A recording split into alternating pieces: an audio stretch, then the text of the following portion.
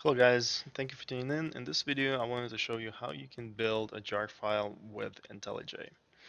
So here we have a simple main Java class and we have a main method.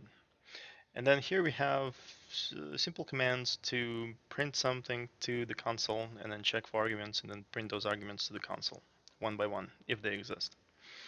So to build a jar for this program, you're going to go to File and then go to Project Structure, or you can just click this icon right here.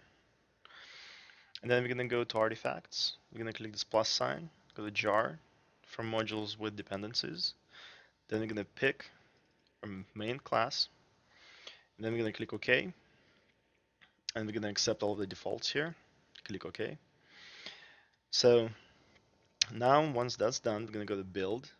And now we see that this option is available to build artifacts. So we're going to click on it. And then we're going to say build. We see that Java was just building it.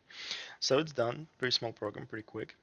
So to find your jar, you're going to go to out artifacts and then your project name underscore jar, and then there's your jar.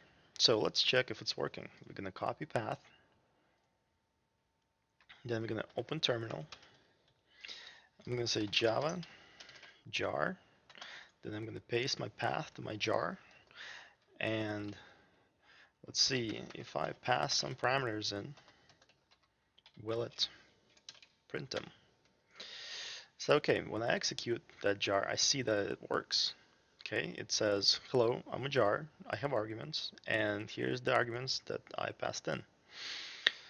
So that's how you build a jar file with IntelliJ. Thank you guys for watching. Check out my next videos. Take care.